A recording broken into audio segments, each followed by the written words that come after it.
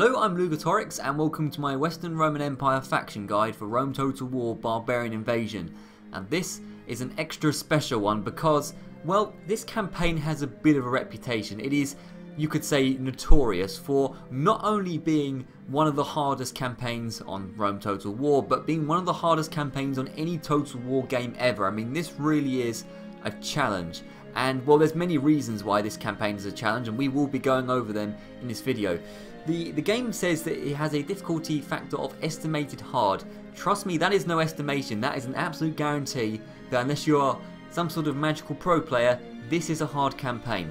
Now, you might think, well, that's weird because, well, we own quite a lot of territory. I mean, you can see there's big red regions of the map that we own. We own bits of what is now Great Britain. We own bits of what's now modern day France, Italy, slice of North Africa, bits of Spain. Yeah, we own plenty of territory, but trust me, that is a bit of a blessing, but it's also very much a curse as well, which again we'll get to discussing in a minute. So to complete the campaign you have to hold 34 settlements, including northern Italy, which is the sort of light red region that has a sword thrusted in the middle of it, Africa, which is the region over here, if we circle that, Tarconensis, okay I can't speak, and Thracia. So yeah, a few territories you have to take along the way, but you need to get to 34 as well. So what we're going to do is we're going to sort of discuss some strategy, how to get out the economic, political and religious mess that you're in at the beginning of the game, and also talk about some of the units as well. So let's get straight into the video, no more chatting, we need to get repairing this empire. Now what I'd normally do at this point is show you the unit roster, here it is, and I'd go through each unit one by one discussing the sort of positive and negatives of each unit, but I've basically already done this with the Eastern Roman Empire faction guide. The Eastern Roman Empire has basically an identical roster. It's not 100% identical. We will go over that in a second. But they are very, very similar. So, for example, going over Comitatenses, Limitane, I've already discussed these units, these exact units before in my Eastern Roman Empire faction guides. If you want to hear me discuss about Limitane, Comitatenses, Federati infantry, whatever, go into the description and there will be a link to the Eastern Roman Empire faction guide where I talk about them in more detail. Now, there isn't a huge amount of difference between the two armies, these two factions. There are a few slight differences. First of all, this unit here is a Catholic priest. For the Eastern Roman Empire, I believe it is an Orthodox priest. Now, I think they're basically the same. They serve the same purpose, which is not to fight, but to sort of inspire nearby troops, help keep the morale up so they'll fight for a bit longer. But again, they're basically the same as the Orthodox priest, I'm pretty sure. But anyway, one of the main differences is that, first of all, the Western Roman Empire only have basic archers. They do not have access to the, I think they're called Eastern archers, and they are basically a better version of these guys. You either have the archers or you have the Bucellari, I think that's how you pronounce it. My Latin isn't very good, I'm sorry. But yeah, you basically only have access to the very, very basic archers. So the Eastern Roman Empire have a little bit more luxury in their missile troops. Also, the difference between the Western Roman Empire cavalry and the Eastern Roman Empire cavalry is probably the biggest one. Both factions get access to stuff like Scolae Palatini. But for example, the Eastern Roman Empire get access to horse archers. I think they're called Hippotoxotai, and they also get access to units that are, I think they're called cataphracts, or cataphractoi or something like that. So we have, yeah, here we go, Equites Cataphracti. Pretty badass stuff. You can see just by looking at the cavalry, it's much better armoured. So you're kind of at a disadvantage because you don't have the horse archers, you don't have the heavily armoured cavalry as well. You have these sort of more basic cavalry, which I have already discussed in my Eastern Roman Empire. But some of it is still pretty good though. I mean, the Imperial German bodyguard, pretty solid indeed. I believe that the siege equipment is identical as well, and both factions get access to carriage ballistae. So yeah, no point in me going over stuff that I've already discussed before. If you want to see me talk about these geezers, then go over to the Eastern Roman faction guide. But remember, you won't get access to all the troops. There will be a few that aren't available in this faction because it just is that little bit harder. But I want to get really straight into the actual campaign, talking about the difficulties of the Western Roman Empire and how to solve them as best as you can. So let's do that right now. So here we are, the campaign for the Western Roman Empire. Now, first of all, I always say this, but I'm going to say it again. I do these faction guides with the Fog of War off just to show you what's around, but I don't ever play with the Fog of War off. I consider it to be cheating. But just for the sort of demonstration purposes, it is off. I don't want you to think I'm a cheat. So we start off with a message, a storm from the east. This is the same for all the factions. The Huns and the Vandals are horde factions that are up sort of in the sort of north of Europe, and they might be causing you a bit of trouble, but trust me, there are bigger concerns closer to home at the beginning of the campaign as well. So yet, two groups of people in flight, and a powerful faith, paganism, which is a bit of a problem, one of many problems you'll face. So here is the Empire, and you see we own a big region, we own a big red region of the western part of the map. We own like, nearly half of the map. Things look good, but then you scroll down, you have a look, and you see that we have 1,000 denarii, which is a very, very small amount considering the amount of territories you own. Normally in a sort of Rome Total War campaign, if you had an empire this size, you'd be in the tens of thousands of denarii, possibly even the hundreds of thousands. You wouldn't be at a mere 1,000. If you then have a look at the finances in greater detail, let's go onto the financial section, you will see that the projected profits are minus 1,232 on the first turn. This is very hard difficulty. I don't know if it actually varies depending on the difficulty. This is the worst case scenario, but it's still very, very bad indeed. So yeah, we start off with 1,000, but next turn we will be in debt. And yeah, you don't want to be in debt because obviously then you can't recruit, you can't build, etc, etc. So you need to reverse that very, very quickly. What you'll also notice is that we start off with terrible public order. We have access, or a view of 3 settlements already. They're all red. Let's have a look at Spain. They're all red. Oh, that's more red, more red, more red. A little bit of yellow up there, but basically there's a lot of unhappy people in the Empire. And there's many reasons why they're unhappy. We'll get to that in a second. But of course you don't want settlements to be unhappy because, well, they revolt. And not only will they revolt, but if, Western Roman Empire cities revolt, then you give birth to a new faction, which is the Western Roman Rebels. That is really quite a mouthful, by the way. The Western Roman Rebels, and they can be quite strong if you sort of leave them to grow on their own. So don't want to really be spawning too many rebels. You want to sort out this public order. And again, if you start losing settlements, you start losing population, you're losing taxpayers, which is going to be one of your main sources of income in the early game because there isn't a huge amount of ports or anything like that. So, now I will start off by saying there is a strategy which I am going to acknowledge but not necessarily endorse unless you're really, really desperate, because I feel like it's kind of against the sort of ethos of the campaign. I have seen many people on the internet who have said that what you can do is deliberately lose certain settlements at the beginning. For example, you can lose parts of Britain. Some people just abandon Britain. They say, Aburicum and Londinium, see you later, we'll move the troops or just get rid of them and just completely destroy those settlements and bring them to the rebels. You can remove settlements in Spain from your control and say, okay, they can just go over to rebels. And what those people do is they get rid of half the empire, consolidate the empire in the important bits, which is basically northern Italy, and then sort of grow the faction from the most secure point, which is around Rome.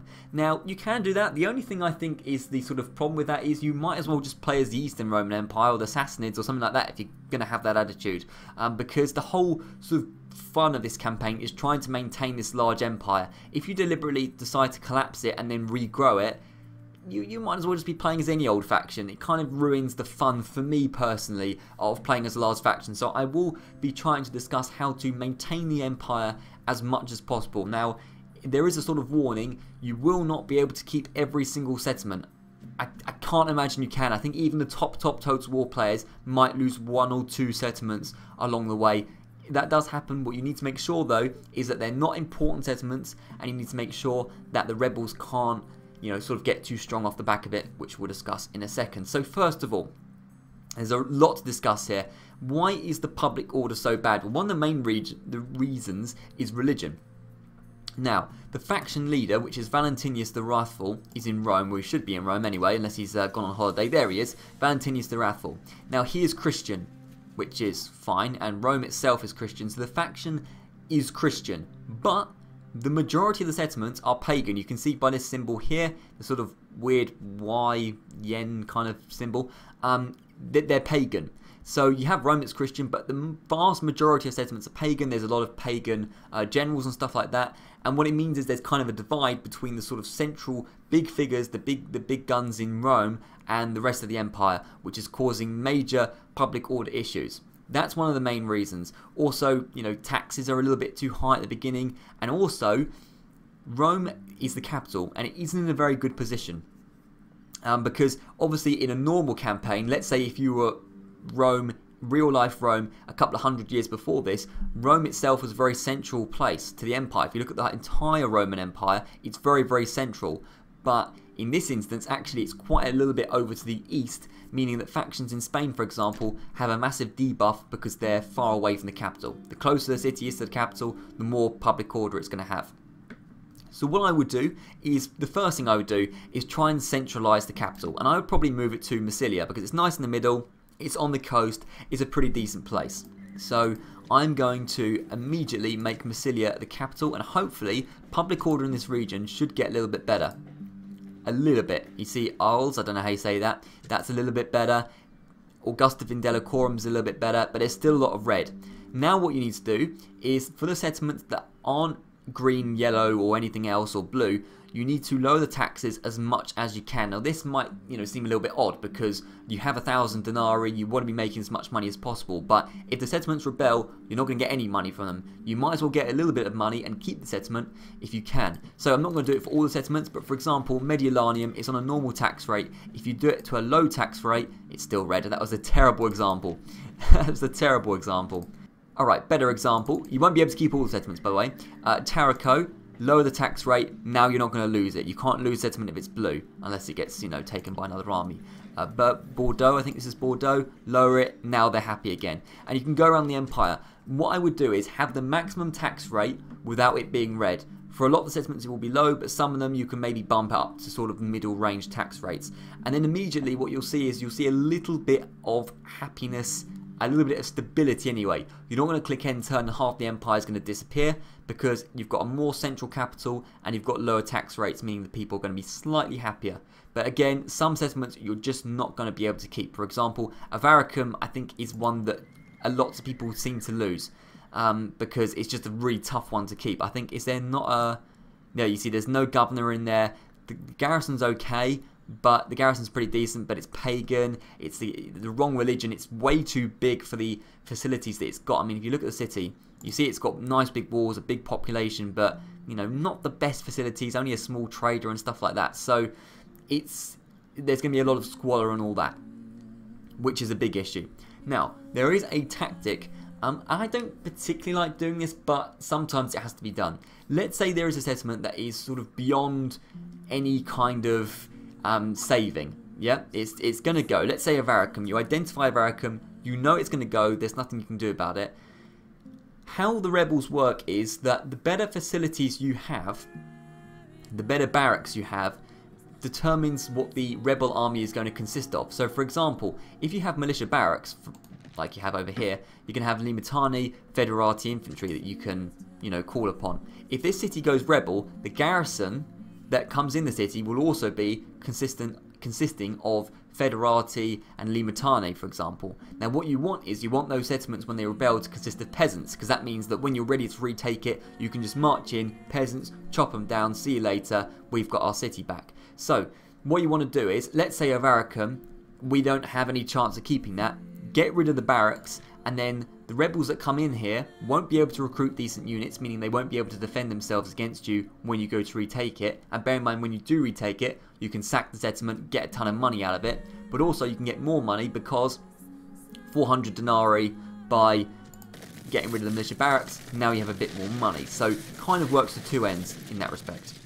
Now let's talk about finances a little bit more. Now for example, I'm going to go over here to Spain, and you'll see some of these regions like Salamanca. Now there's no one near Salamanca, yet the Berbers are quite a bit south, but really it's unlikely anyone's going to go for that. So for example, try and get rid of as many buildings that you don't need. Salamanca really doesn't need militia barracks. I would get rid of them as well. You've got another 400 denarii. What you're going to start doing is building up your finances so that you can afford to spend it on more important stuff which we'll discuss in a minute. So something I would do is go around getting rid of not only the buildings necessarily, but sometimes maybe the armies as well. For example, Salamanca, let's have a look. That's not got a very good force, but let's say it had a big force in it.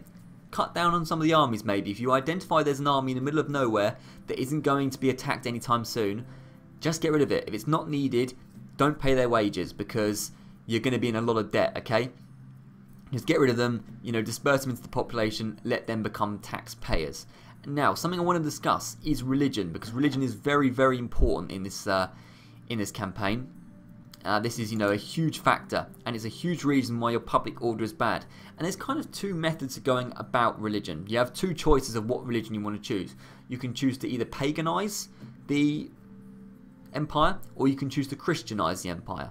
Now, paganizing the empire, making it pagan, is seen as the more short-term perspective, the more short-term solution to solving your problems. Christianizing the empire is the more long-term solution, and I'll explain why by having a look at the actual buildings. So here are the buildings you can make, and let's just quickly scroll down here, and we'll be able to see the temples. Now, let's have a look, for example, at the awesome Temple of Mithras, which is a pagan temple. Now you can see some pretty cool stuff here. We've got the paganism, but not a huge amount of public order bonus, but you have got the experience bonus to troops trained here, +2, which is important because it's going to be much better in battles. Now, Christian churches go up to a much higher level, or one higher level, a Christian basilica. You don't have the fighting benefits necessarily, but you do have a lot more happiness benefits from the Christian basilica. As you can see, 15, 10 and 25%.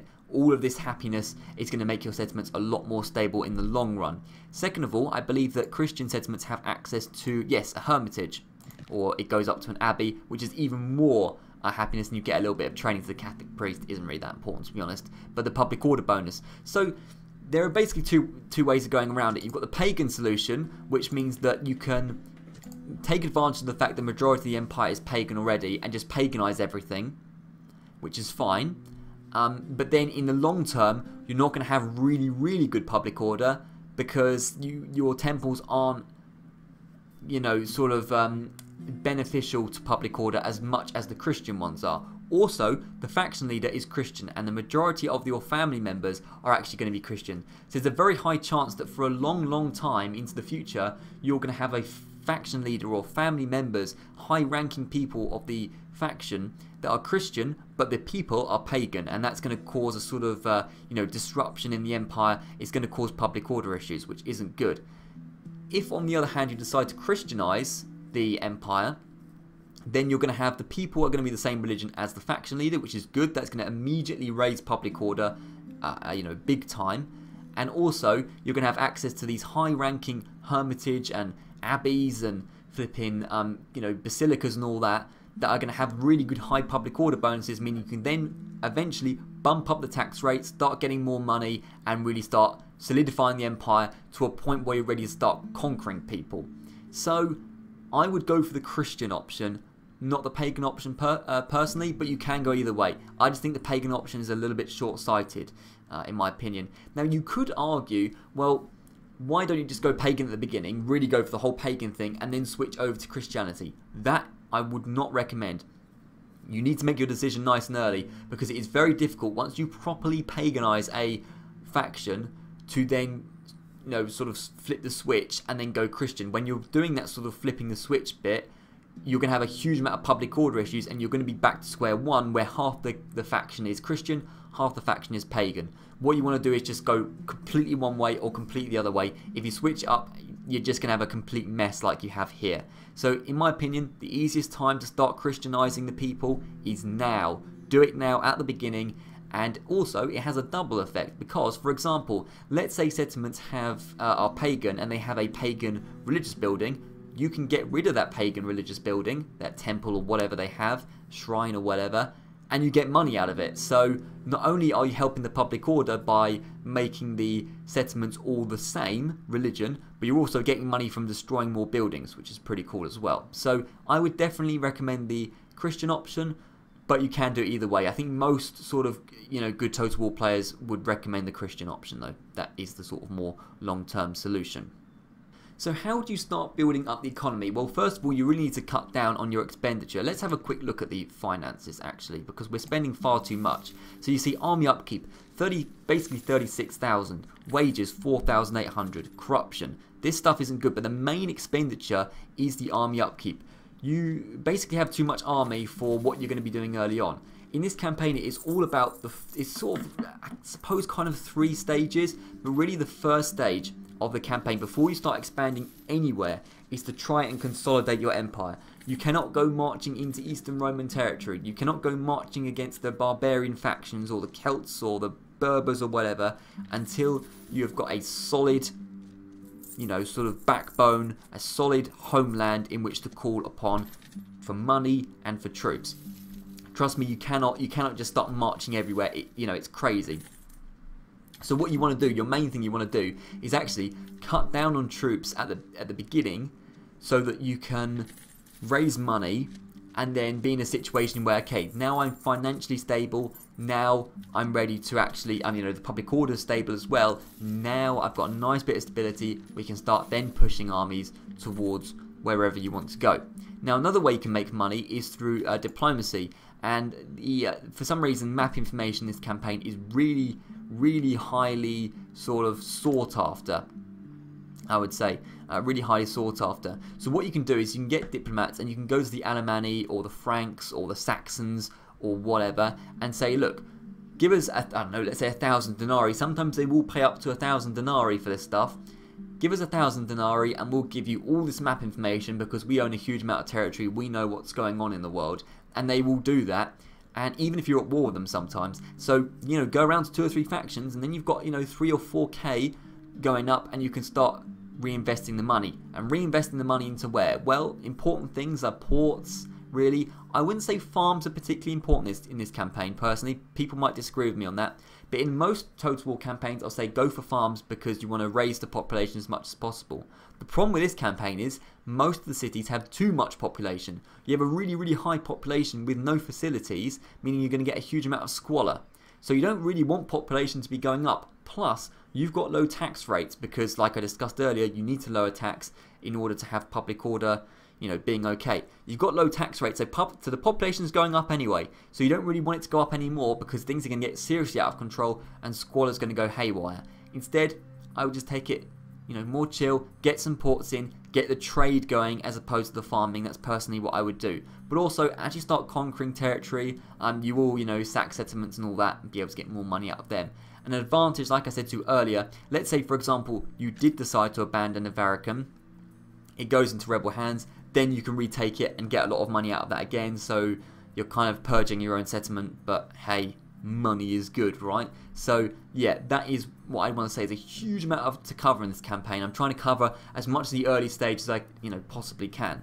Now let's discuss very quickly, and towards the end, the Eastern Roman Empire. You start off as quote-unquote allies. Now really this isn't a proper alliance. I mean, it technically is, but unlike Rome Total War, the base game, you start off at war with certain factions and you start off allied to certain factions. Now in Rome Total War, the Roman factions are allied to each other, but it's a real proper alliance where until you've built a really big empire, you just physically can't attack each other.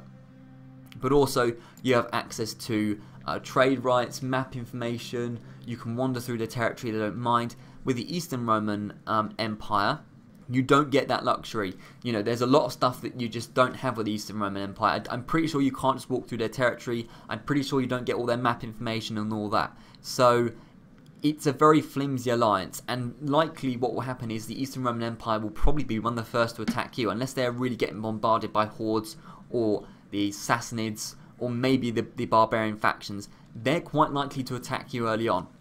Now what you've got to hope they do is attack you maybe in areas like Salona and keep them in sort of buffer states. Just try and hold them back for as long as you can while solidifying your empire. Once you solidify your empire, which will take time, but once you've completely Christianized your empire, once you've got a really solid economy and you start building up some troops from the important recruiting regions like Rome and Ravenna, that's when you strike against the Eastern Roman Empire. So I would say striking against the Eastern Roman Empire would probably be one of my main priorities.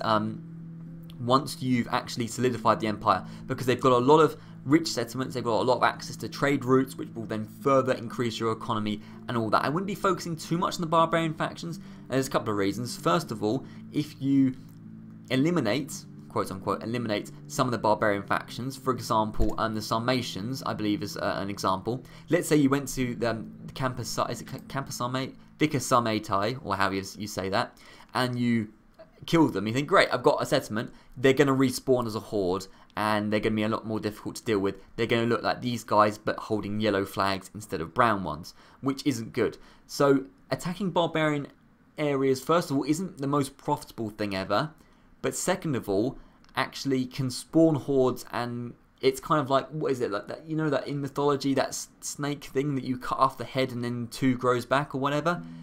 Kind of the same thing, you know, you're really actually doing yourself a disservice. What you kind of want is you want the barbarian factions to squabble amongst themselves, sort of destroy themselves. Hopefully the hordes don't get too big.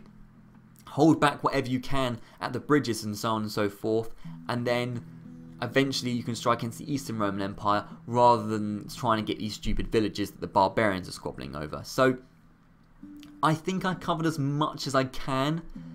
I would recommend, if you really want some more detail, to watch campaigns of this. For example, Many a True Nerd did a very good and detailed analysis on his first episode of Rome Total War Barbarian Invasion, where he discussed this. I think Legend of Total War quite a while ago did a Western Roman Empire campaign as well. He did very well on that. So if you want a super in-depth guide, then go to them. But the main things I would do: Christianize the empire, try and cut down on taxes as much as you can, move the capital, and don't overexpand too quickly. You want to make sure that you solidify what you've got, and if a settlement is going to go over to rebels, make sure they don't have too much to work with. Try and destroy as many buildings that are unnecessary, and try and destroy as many troops as necessary in order to sort of cut expenditure.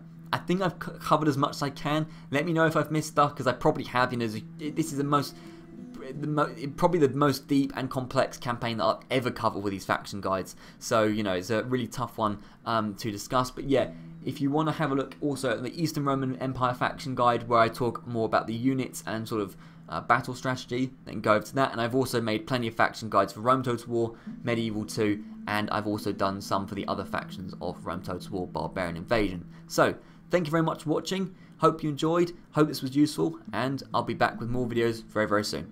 I'll see you around.